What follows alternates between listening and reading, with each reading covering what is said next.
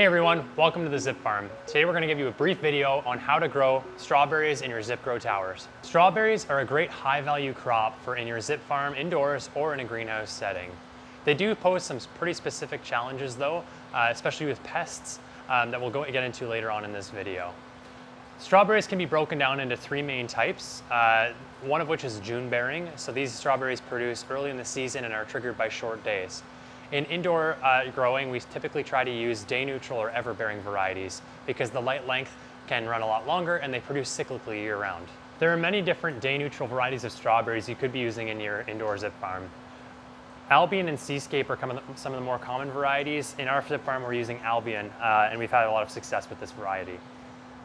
Strawberries thrive under a moderate temperature of about 20 degrees Celsius during the day, and that helps them achieve maximum pollination and production without shutting down flowering when it gets too hot. You can propagate your strawberries from both seed or from a bare root stalk. I strongly recommend using a bare root stalk because they tend to grow a lot faster, there's a lot more varieties available, and the plant tends to be a lot stronger starting out, and seed stock tends to take a year plus before it starts to fruit, whereas bare root stalk is within a few months. It's important when using strawberry bare root stalk that you're using a clean rootstock. Some insects and pathogens can come in on your rootstock, so it's important that you're starting with a clean source and also cleaning and disinfecting before you plant them into your towers. Some growers like to use a 3% hydrogen peroxide solution and dip the actual rootstock into that before rinsing it and then planting it directly into the tower. You may also use fungicides if you want to. Sometimes fungicide drenches are used in strawberry production. There's also biological fungicides such as Bacillus subtilis that you can drench the strawberry crop ahead of time and colonize the roots to protect against any pathogens. When planting your strawberries, it's important to make sure that the crown of the strawberry plant stays out from the tower a little bit. This makes sure that water isn't running over the strawberry and making the crown wet all the time. If the crown stays wet, you may run into some disease issues with diseases like crown rot or anthracnose or root rot.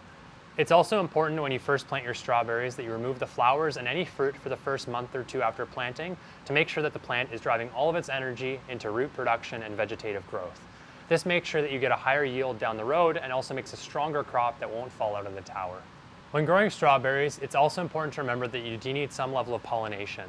This can be achieved by hand with a paintbrush in the flower or with bumblebees. Be sure to check out our video on pollination to get some more information on this.